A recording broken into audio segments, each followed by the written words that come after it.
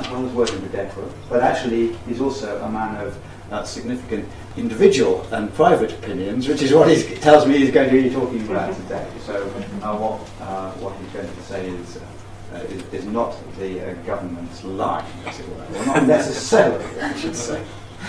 Okay, so welcome to Henry, and he's going to talk for about 40 minutes or so, and there'll be an opportunity for discussion thereafter. Thanks, Nigel. And welcome. Thanks very much for giving up your lunch break for this. Hopefully you will enjoy it. What the topic I suppose I've set myself is how we get to a place where almost people will do things that we want them to do, that they also want to do, and we don't have to tie them up and force them to do. And this is I suppose this is the have your cake and eat it, so that you can sort of both get the environmental outcomes and not actually have huge amounts of legal red tape. And actually, I always think about the fact that if you meet someone to form a business partnership and they bring their lawyer along with them, you know something's wrong. And the sort of fundamental idea that most relationships, most joint ventures or trying to do something do not run on the basis of lots of regulations. And if they do, you know probably you haven't got a very good relationship at all. If you have a prenup, it's probably not a good sign. Okay, and this is where the disclaimer comes. I'm actually a research fellow at CECAN, nominated by DEFRA, but my activities at CECAN are totally divorced from whatever I do in DEFRA. So my brain is sort of cut in many different bits, but let's for the moment say that there are two bits. One is DEFRA and one is a research fellow, and the bit that's research fellow is the bit that all views, etc. So they bear no relationship to anything I think as a civil servant at all. And obviously don't imply any views of government or whatever. So that's important to know. So what is regulation about? Well, I suppose the story we've had, which is the sort of starting point, I suppose, for economists, and economists have been very influential people, is that the big sort of insight that they brought to activities over the last 30 years as they became more influential in this area is that it's all about getting the incentives right. Now, and incentives sort of come in two ways. One is in the sort of more traditional area, the deterrence, that if you get the punishment, the fine big enough, and the chance of people being caught high enough, they'll work out that it's a bad idea to do whatever you don't want them to do. And of course, in the fundamental economic picture, they will look at the discounted cash flows, the chance of them being caught, the likely fine, and so forth, and then compare that to the benefits of breaking the said rule. In another version that's particularly, I suppose, prevalent more in the economic regulation area, then incentives are less punitive, but just about sort of encouraging people. So Ofwat, for instance, has a menu-based regulation basis where there's different incentives. You get sort of different amount of money depending whether you beat various benchmarks. It's quite a complicated process, I must admit. I've never quite got my head around, but it's all about the fact that if you get those incentives right, you'll get the outcome, and that's how you drive behaviour. You get the behaviours you want, and this is the sort of, at least in a policy world, I suppose, the pervasive model that we've been working to. And what I'm really going to talk about today, I suppose, why that model is inadequate and even problematic and possibly counterproductive. And that is for a number of reasons. The first is that actually, empirically, that does not really explain what we actually see in the world. because the levels of compliance with regulation in general is really quite high. I mean, when we consider, for instance, farmers, 200,000 farmers, they probably get visited by the Environment Agency every 10 to 20 years or something. And even when they come, you know, the chances of the regulator actually spotting anything, and then even if they did spot things, the chances of then, you know, them getting fined a lot is pretty low. They, you know, the local court probably has quite a lot of understanding. Farmers are, you know, have a tough time and they haven't got a lot of money, so they don't get fined a lot. There's even a story which I heard from someone in Natural England, which I rather enjoyed, which was about a health and safety visit to a farm, where the health and safety attempted to do a sort of spot check without the farmer being aware that it was going to happen. Rang up and the farmer said, "Oh dear, my granny's just been sick all over the place. It's a disaster. Can you just give me an hour? We'll clean it all up, put her in bed, and it'll be fine." In that hour, they went and got all the poisonous chemicals that they weren't meant to be done, hid it under Granny's bed, put her on top, and of course health and safety turned up and never found anything. Moreover, after health and safety had disappeared, they went out into the field or whatever and poured it all down the drains just to get one up, to get, you know, stick it to the man. Because actually they were so, if you like, disengaged or sort of outside the mainstream, and felt that the regulator was basically out to get them, and so they'd get the regulator. And I suppose, interestingly, this is the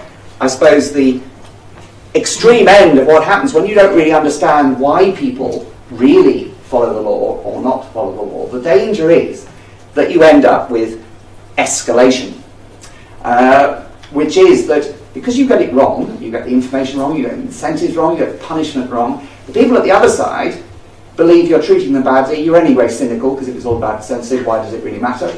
The punishment, well, everyone's doing the same, so why are they punishing me? Therefore, I'm going to get one over you. And of course, when they start trying to respond, because it's this classic action and reaction, then the regulator says, right, okay, we'll get them, so we'll put some new rules, we'll have some new ways of investigating them, we'll look at them more closely. There's even a story that after the crash, in some banks, the regulator stationed one of their employees in one of the desks by the other bankers to watch what they were up to.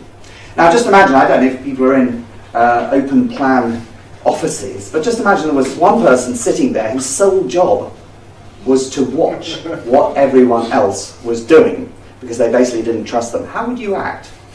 How would you feel on a day-to-day basis that someone that trusted you so little had such low evaluation of your behaviour that they felt they needed to place someone watching your every move? What sort of games would you play with that person? Would you put some super glue in their computer, for instance? I don't know. I can imagine people making little plans in the corner as to how they get one over on this regulator that was watching their every move and had such a low evaluation of who they were as a human being. And of course, so that means that red tape can be seen maybe more as an effect of bad regulatory practice, rather than, as it's often, you know, it's often sort of the picture is that regulators sort of get up in the morning, have a nice breakfast, and feeling bold and ready to put out that red tape, just how we like to do. There's nothing quite like that, sitting down and writing some red tape, sending it out, you feel much better. Whoa, done that. But that's not the case, of course. It's all action and reaction. And this is the danger, that when you don't really understand properly the system and why people do what they do, you have a huge risk of messing the whole thing up. So, why do people comply?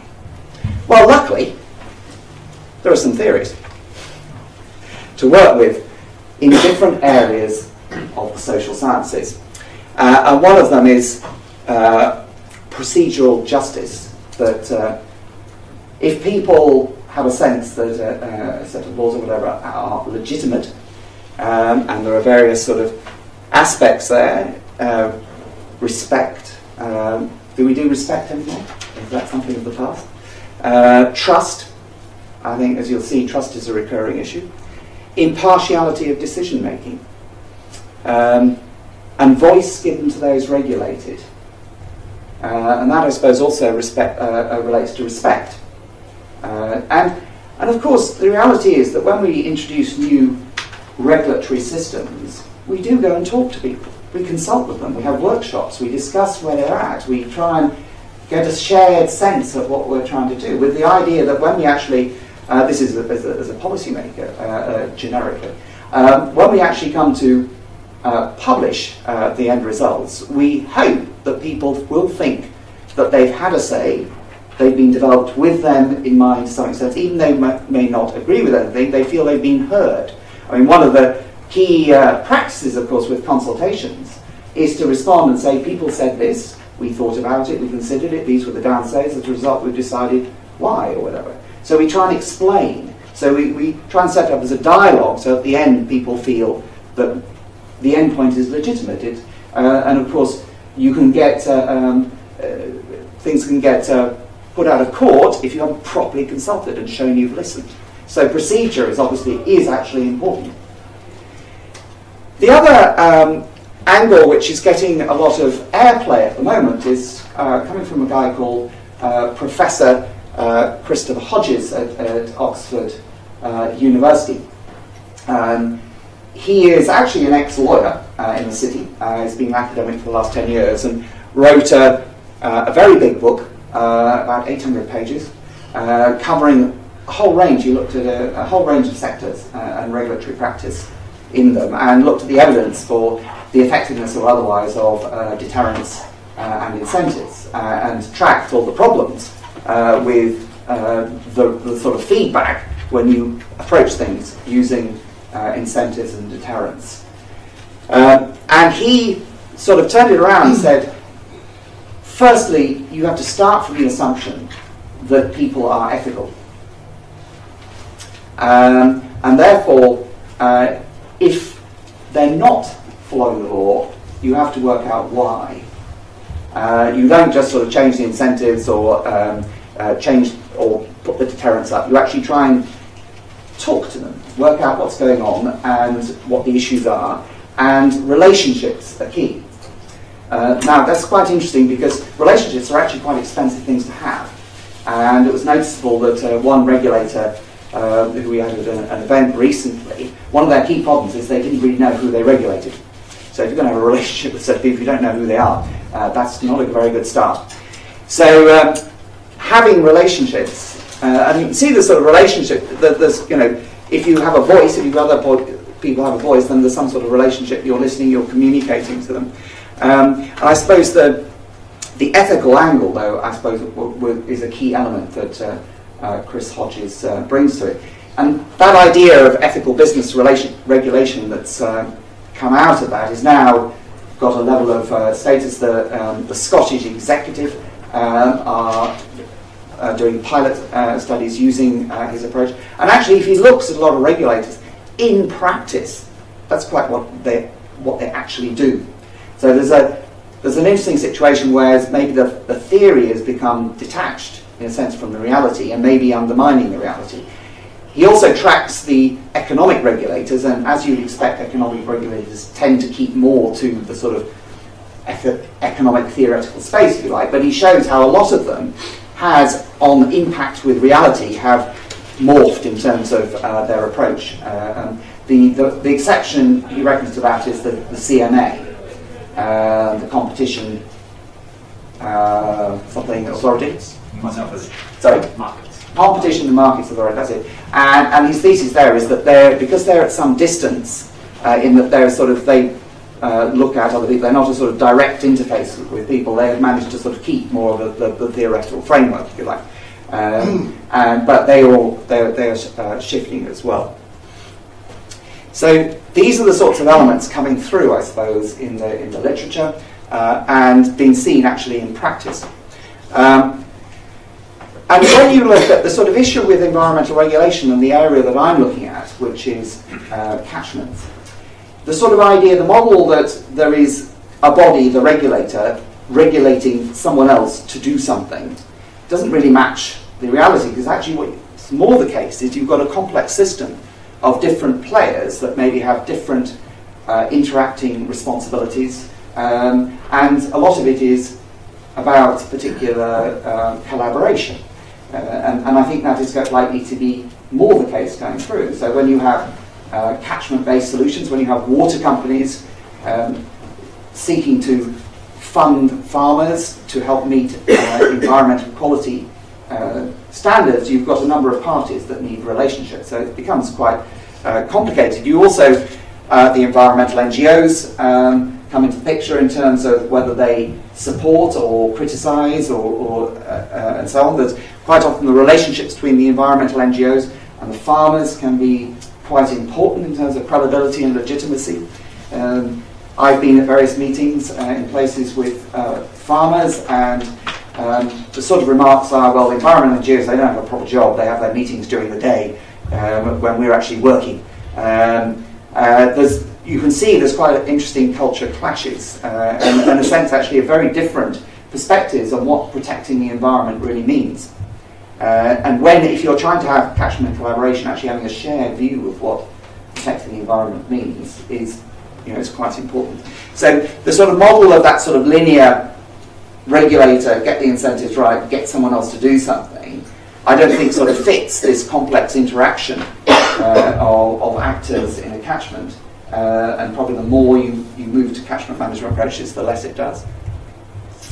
So the interesting question is, how does collaboration work?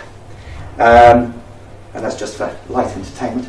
Obviously, there's good and bad collaboration, and it's something about maybe working together and not just sitting at the edge and watching the other people fail. And the sort of ideas in terms of what people have used to try and understand collaboration, one of the standard ones is game theory, which is comes out of the economics profession and maintains some of the key sort of assumptions in economics of rationality and individual optimization, and suggests that the basic idea there is that if you keep playing a game, or you play it for a number of times, after a bit you realise that you sort of learn from the game, so you start collaborating, because if you don't, you get worse outcomes. But in that sort of theoretical space, you actually have to play the game quite a few times before you get to a sort of collaborative space. And that is actually, that sort of theoretical idea is the sort of what, I mean, if you listen to the chief executive, that's the sort of thing she talks about, that it's actually the fact that all the water companies are in a sort of continuing game means that they tend to collaborate because they know the game's going to continue, and at one point if they don't, they'll get caught out.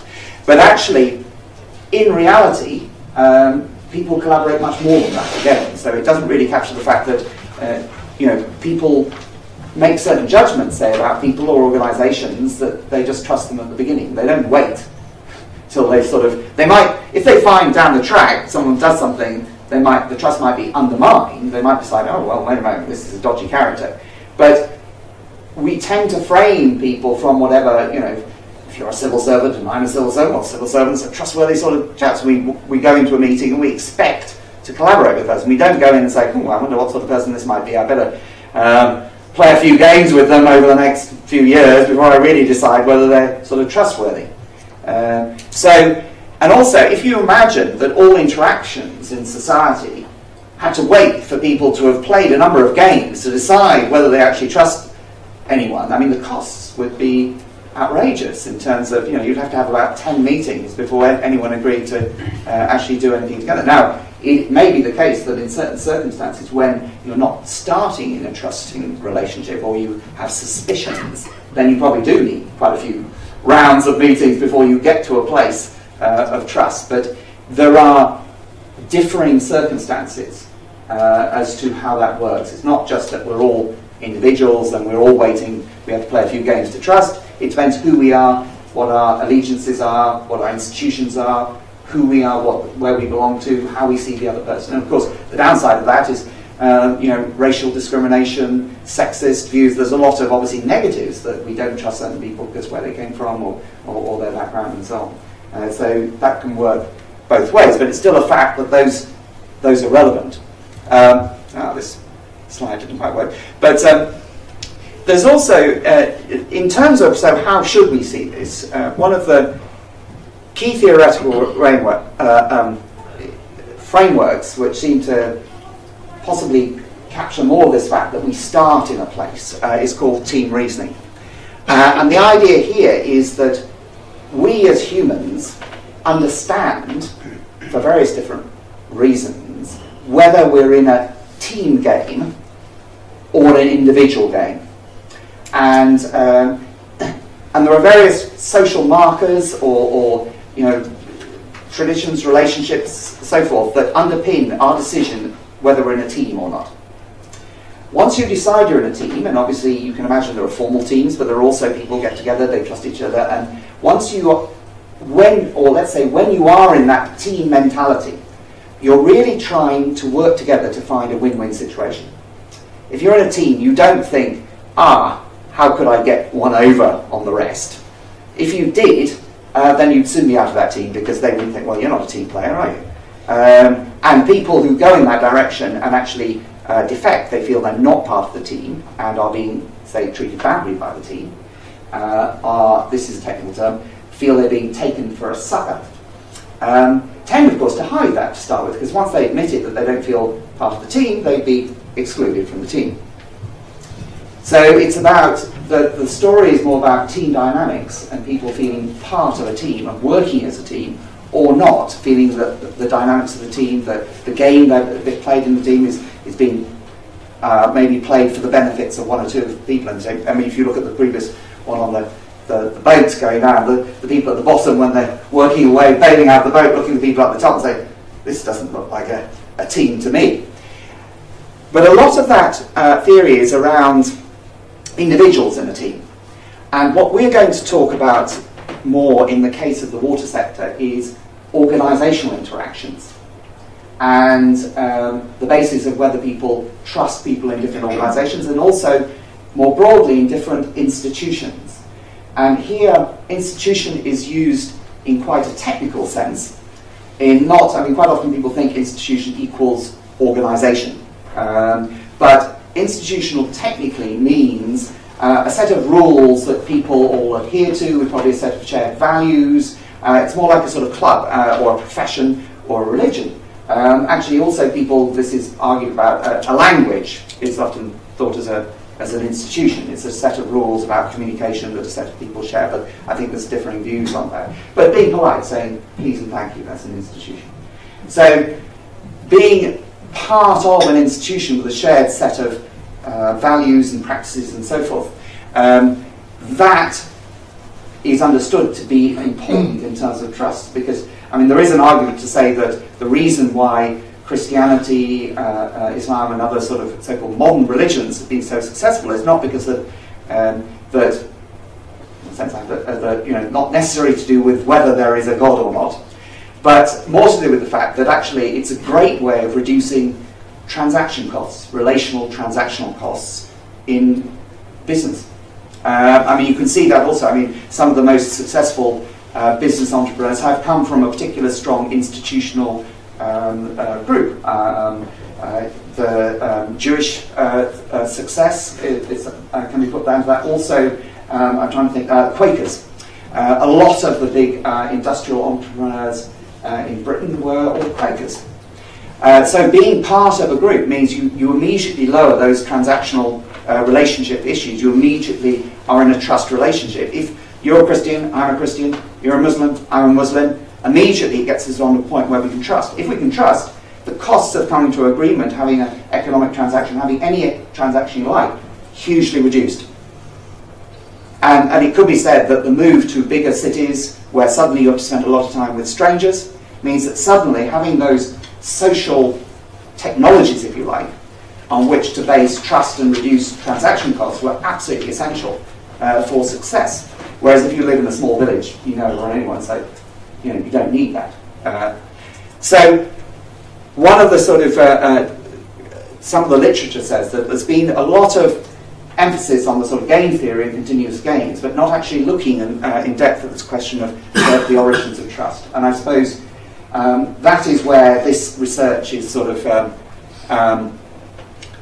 comes from, because of course there's a problem here with trust. Is how do you know when to really trust them? And it's all very well if you know them well, you're on the same, but you have to trust in all sorts of situations. And you can see that this is quite pertinent, isn't it? Topical even, though I think it's quite old. It's been going on for quite some time. But as you'll see in the water sector as well, that when people are looked, shall I trust them? Shall I not trust them? Are they really doing that because they've got an ulterior motive, or and so on? So it's not an easy space to be in. So the research that I did involved 15 interviews with a whole range of different players in the water sector. It also, and that helped me design a questionnaire, and which I put out and tried to circulate as far as possible with the help of the Water Report, that great journal covering the water industry, to get it out as far as possible, and trying to explore this question of how trust works as a fundamental part of people being in a team or not being in a team. So, key findings from the interviews first. Now it's interesting, of course, that Ofwat have picked up the importance of trust in the water sector, so their strategy is called Trust in Water. But the key focus of that strategy is actually the fact that customers trust that when they switch on their tap, water will come out. When they flush their loo, water will disappear with accompanying material. But what came out of the interviews, of course, is that if you talk about do customers trust their water company, sort of go, well, what does that really mean? I mean, most people, when you say, they'll probably say, oh, it's the water board, isn't it? Actually, most water companies, most customers have very few interactions with water companies. Probably, to say they have some sort of relationship of trust seems to be totally inappropriate. They just don't know who they are. They don't. It doesn't mean anything. They just get water. They might get a bill, but what's that? There's no sense. It would be very difficult to say they have any sense of the nature of that water company at all, except what they might read stories every now and again in the news. Until, of course, something goes wrong.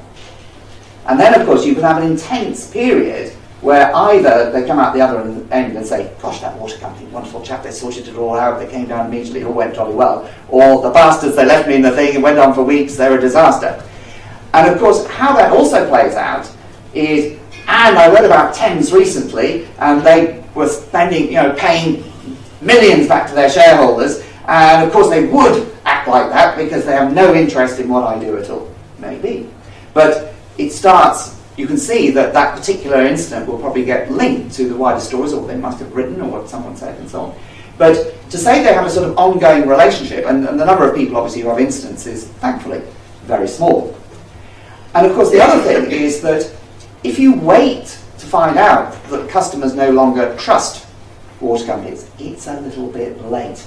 Because one of the other findings is when things have gone wrong, the reputational damage due to that incident can go on for decades.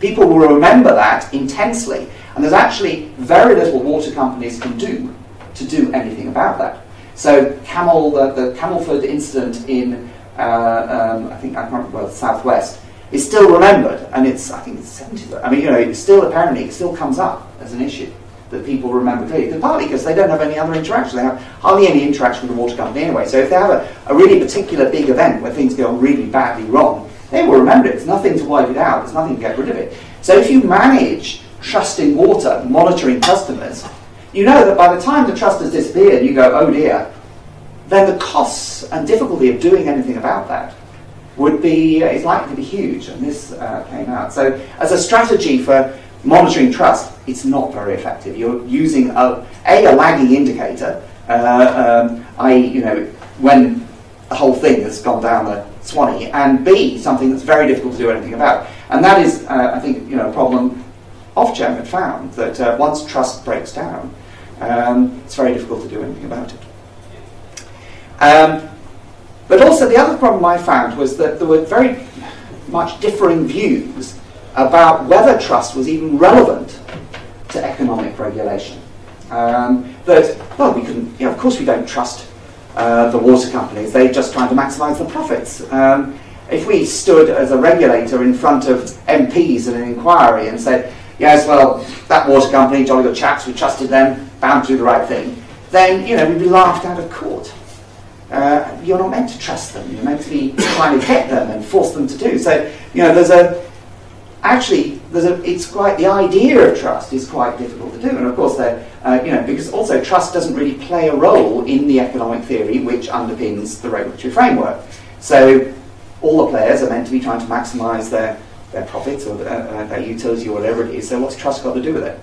Though interestingly, the water companies do want to be trusted. Now you could say they would, wouldn't they? But actually, they distrust Ofwat in some cases because they feel that Ofwat doesn't understand what they're trying to do, uses very inadequate models to assess what they're doing, doesn't look in an integrated fashion as to what they're really trying to do. So when they are trying to be possibly public and spirit, trying to act in the public interest, trying to think broader, trying to meet all the targets, they feel they're undermined by a regulator that A, doesn't believe trust has got anything to do with it, B, doesn't really understand or have the resources or intelligence to actually properly measure. So put those together, of course, you get increasing cynicism. What's the point of making an effort? What's the point of trying to do better, trying to do a good job, when you've got a regulator that doesn't understand and doesn't really believe you're trying to do that anyway?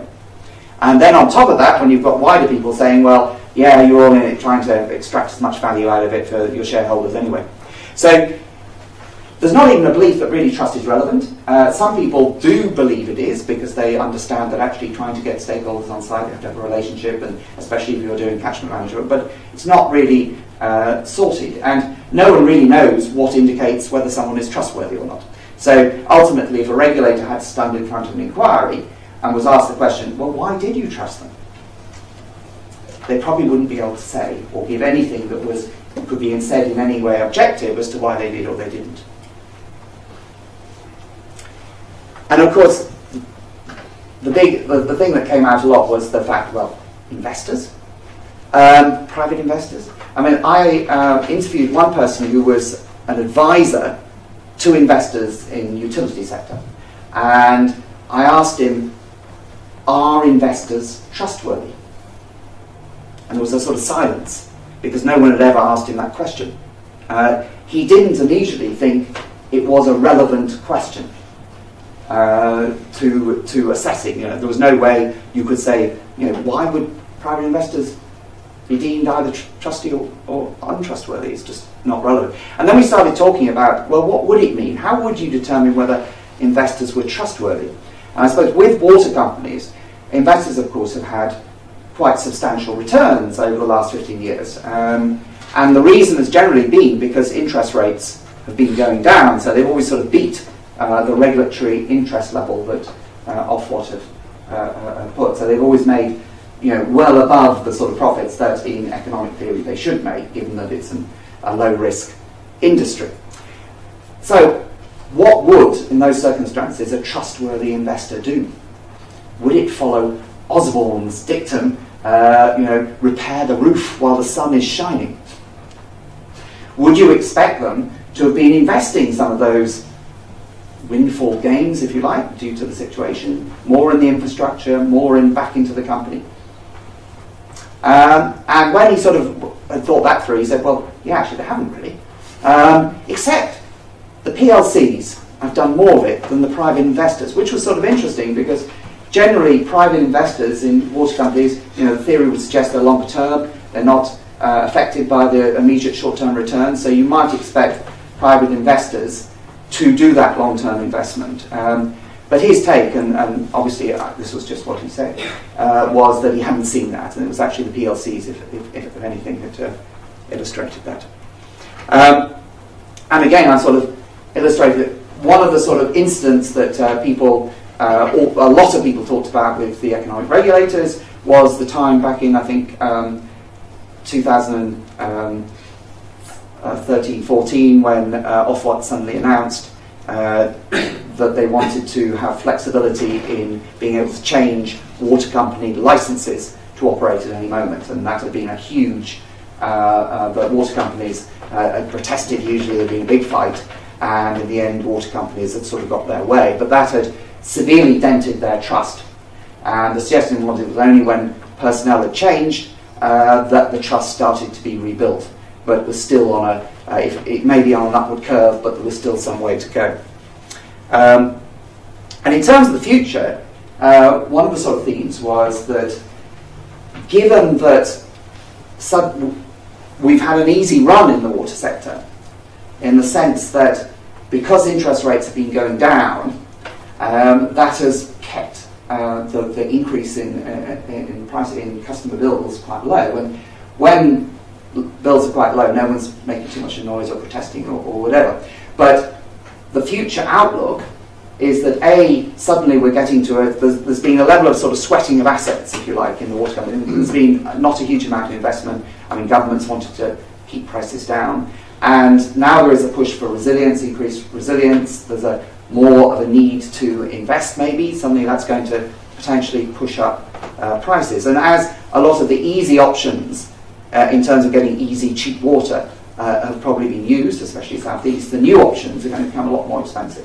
I mean, ultimately, things like desalination are obviously incredibly expensive things. So that's going to put up pressure. But if we're going to have to innovate in things like catchment management and find solutions that are non-traditional, if you like, don't involve pouring concrete, then that creates lots of risks, because you don't know how it's going to turn out. And if you're taking risks, what you need is trust. Because if things go wrong then, and people just turn around and say, that's your fault, stop it, and so forth. So if we're going to keep the prices down as such, water companies are going to have to take risks. But they won't be able to take risks and get away with it unless they're trusted. So trust becomes more important. And so those combinations mean that at the moment, if you look at the indicators of customer trust in the water sector, they're very good. But the question is that going to be the case in the future? And if you can't really be complacent, because, as I've suggested previously, that indicators of customer trust can't really be trusted, because they don't really indicate anything significant, because there's no real relationship between customers and their water companies. So once things start going badly, there's no real basis of underlying trust to which to sort of say, oh, you trust me, don't you? Of course I wasn't doing the wrong thing. No, they will come afresh to everything that goes wrong and possibly blame, and the whole level of trust could collapse. So those were the sorts of interviews. Then the survey, and 82 respondents, so no way could that be considered representative at all, so all conclusions have to be taken with a pinch of salt. But it's not a big community, obviously. You can see that some people were better represented, and I didn't use any techniques to force people in different sections. I tried to recruit more people when I saw that there was a lack of people, but it's sort of reasonably covered. Of course, investors in water companies, they're not represented at all, which is sort of not totally surprising, because in a sense they're not really there, or they're you don't meet them in the catchment. You don't. They are somewhere sitting out there on the edge, maybe. And I couldn't get any of the customer representatives to be in there.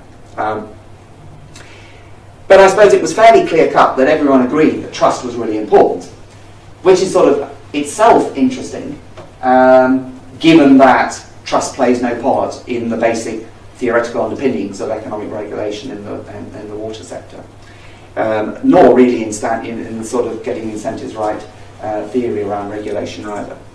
And they thought it was going to be more important.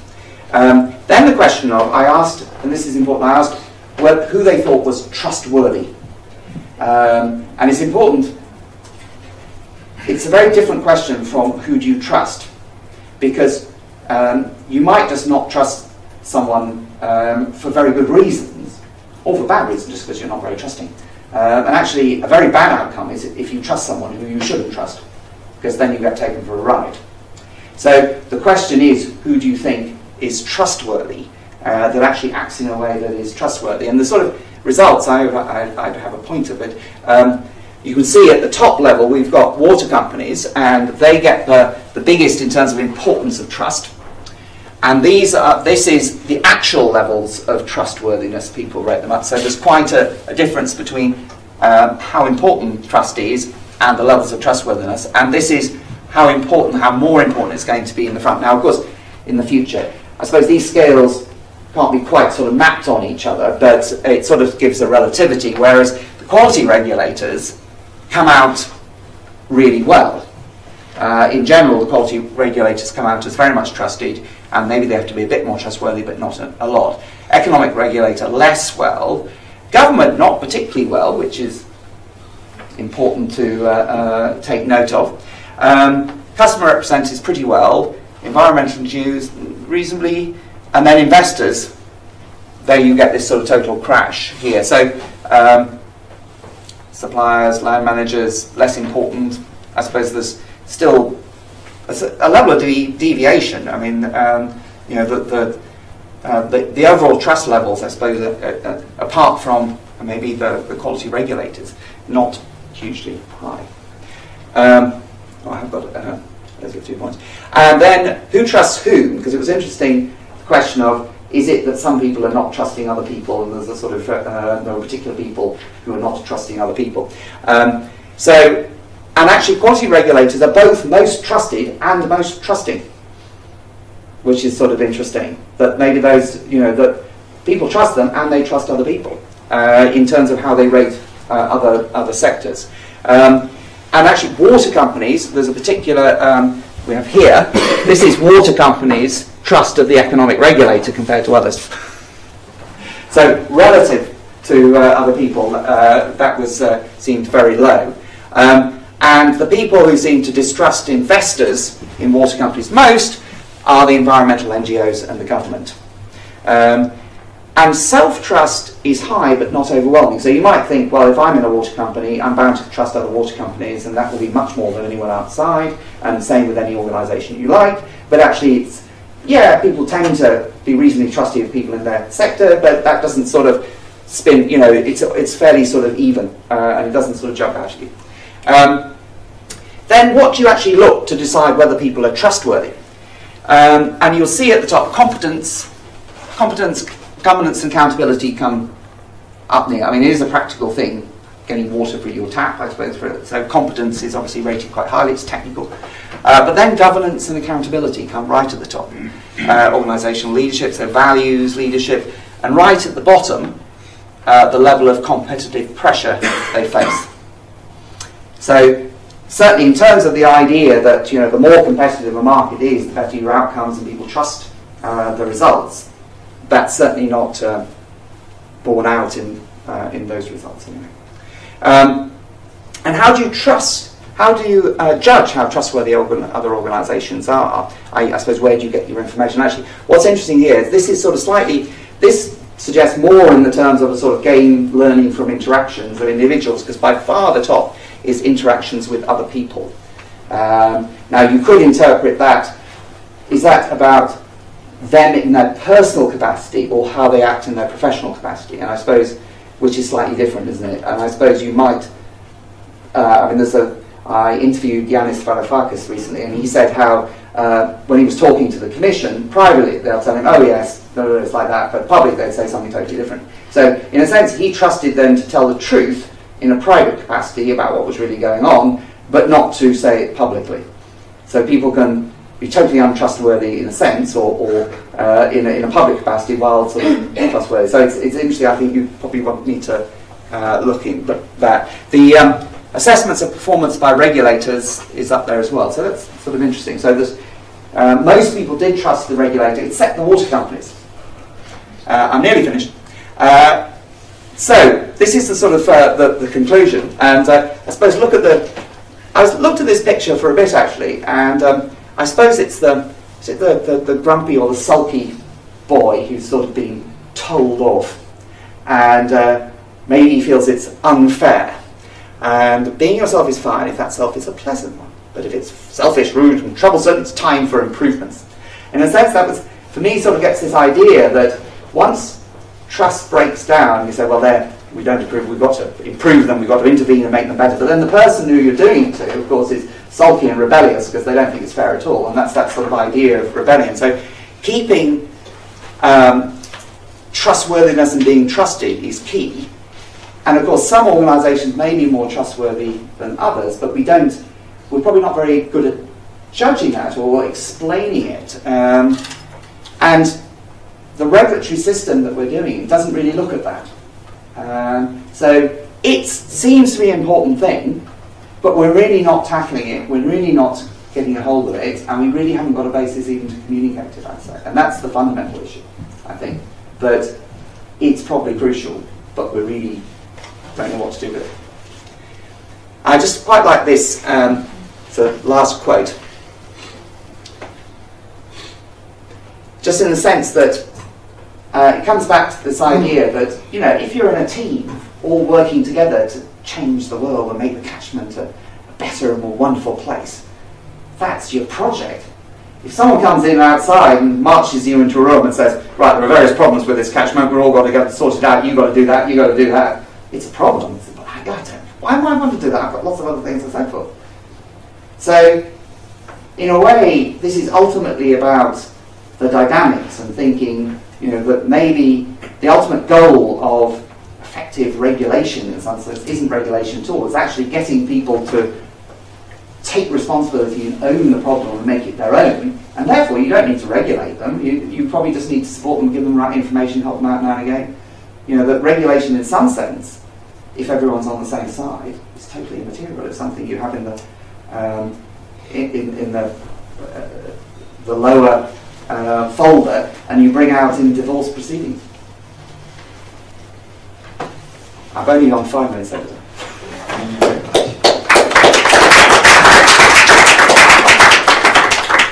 We have a few minutes first for questions. Thank you very much. Actually, what you've just been saying reminds me very much about of the recommendations for how one is supposed to treat 4-year-olds. Punishment, a spank is not usually effective in the long term. You have to get them to you have to empathise with them and get them to believe themselves to take responsibility. So we need to treat our catchment area organisations as though they were 4-year-olds. I'm not sure if I'm keen on that as a summary, but there you go. So you talked about trust and that people don't really trust the government. I think that's possibly a fundamental problem, and that's why governments are forced to introduce regulations and new fines and things like that. But so how would you increase the trust in government? How do you increase that cooperation between, in this case, the different stakeholders? So you could have water companies, you could have farming unions, you would have customers, and then all the other players. Well, I think it's interesting that obviously the quality regulators are government, aren't they? But they seem to come out to be quite well trusted. And there, I suppose, a key factor with them is that they're close to the ground. They're actually close to the ground. Actually, interestingly, of course, environmental regulators can be highly constrained in what they can do and what they can't do. So they, you know, I would want to do this, but the law says this. So, you know, actually they have disadvantages in terms of being trusted, and they have technical sort of constraints, yet they seem to manage to be trusted. When people think of government, I wonder what, you know, their mental picture. Do they think of a politician who's miles away, who never listens to them, and it's all in their own world? So maybe that, I think, can be the power of a sort of catchment-based approach, because you actually are down there, you're with people, you're trying to get a shared idea of what the problem is, where things are going, you know, and what has to be done. And that's where the drive, that's where the energy comes from. And maybe the question is the government doesn't get too much in the way of that, and try and control it too much, in a sense. But, you know, then it's a case of the design. I mean, this comes back to someone like Ellen Ostrom's thinking that really managing shared resources is about some sort of designing institutions so that people in that situation are most likely to be motivated by the public interest. There is, of course, a downside to this, that the public interest for one small group can be different. So the classic flooding thing, actually there's a story in the first thing people do when they find themselves often flooded is say, well, if only we could get the water to run through quicker, we'll chop all the trees down so to allow the water to flow through the village quicker. Now, for many reasons, that obviously is clearly a bad idea, but and people who do that say, well, we got into a team, we're trying to do the best for the village, we're all working together, it was very energising, we chopped all the trees down, and so, but then they sort of learned that didn't really work, and then they realised that actually it was possibly linked to what farmers were doing up there, and actually they learned people down stream were now getting hit rather worse. So there's a sort of learning process, and then maybe, and having those sort of facilitating those relationships and understanding of the linkages and the implications. But ultimately you've got to sort of, to some extent, trust that people, when they see it, will work with it. Because once you start going in and telling people what to do, then the whole thing collapses. So it's quite difficult. And of course, if people, then you can get conflicts. So people down the river start fighting and so on. So managing that conflict, there's a lot of, it's obviously not a straightforward thing to do at all, this. But I suppose the question thing, at least if you know what you're trying to do, you can try and do it better. If you haven't done, if you don't really, if you try and do something else, which actually is counterproductive and isn't working, then you're bound to be onto a loser, essentially. Thank you. So you haven't talked that much about Brexit, and I was interested in understanding what opportunities you think this new approach could provide post-Brexit. What it is about leaving the EU that means we can make the most of them. Could we do them now? Is there something special about leaving the EU that means we can take more advantage of this kind of approach? And I'm just thinking, it sounds like it might take quite a long time to move to this approach. It's kind of like a slow burn rather than we'll just cut all these regulations and we'll walk away. It sounds like this would take a while. And so, yeah, how can we use this quickly and effectively post-Brexit? Well, obviously there is a lot of uncertainty at the moment about how exactly what the end result is in terms of freedom to regulate, etc. But I think a story I was told recently was that there has been, in a sense, a mental shift amongst regulators due to Brexit, in people just thinking, oh, maybe we can do things differently. And actually, it is not unusual for the fact that people's interpretation and the sort of common way people understand regulations does not necessarily actually match the regulations themselves.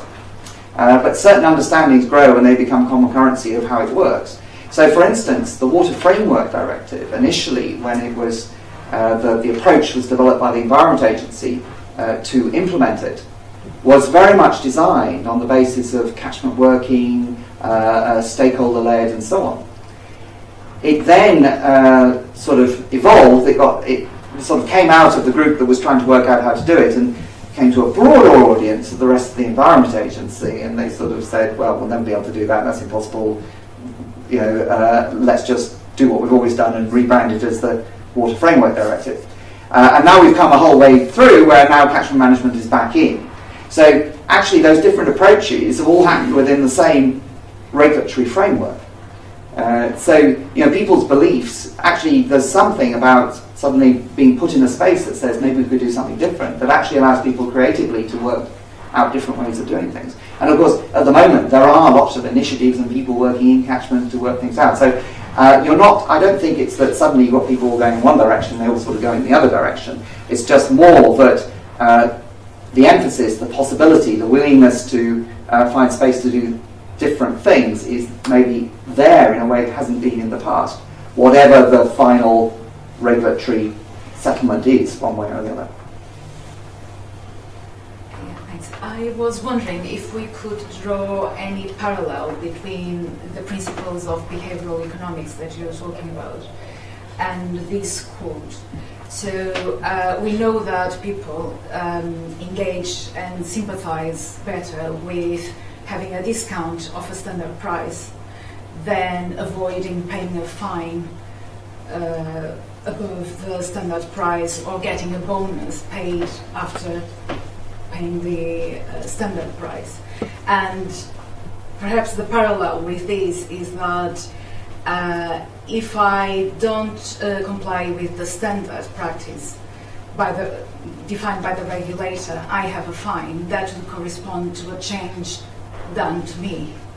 But if I have a discount of a standard price, then that should feel like a change done by me, because I follow and pursue that discount, because people tend to pursue discounts better than avoiding fines.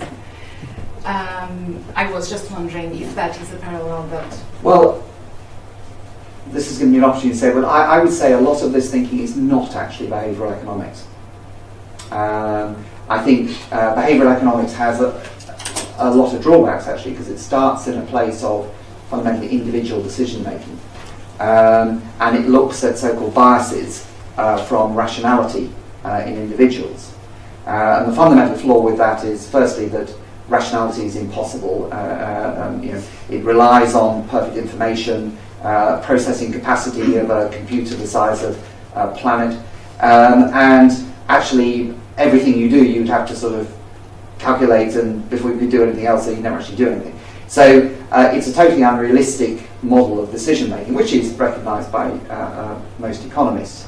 So to define a new stream of thinking as a deviation from something that's impossible doesn't seem to be a very good basis for a methodological framework. What this actually draws on much more is institutional economics, which looks at the rules, informal, formal, the values that underpin them and so forth, and how those work. So it's more about interaction of people and how they behave. And one of the key sort of ideas there is actually if people wear different hats almost. So when you're a consumer and you're looking at that discount, you are in an institution called being a consumer. And being a consumer has certain rules that have been taught to us very carefully. It's what a good consumer does and how they behave and so forth. And so we are playing a consumer game now. I don't think in a catchment management system or regulation we are actually playing a consumer game. We do not see ourselves in that. So to use that model and transfer it and apply it to this situation is probably, I think, not appropriate.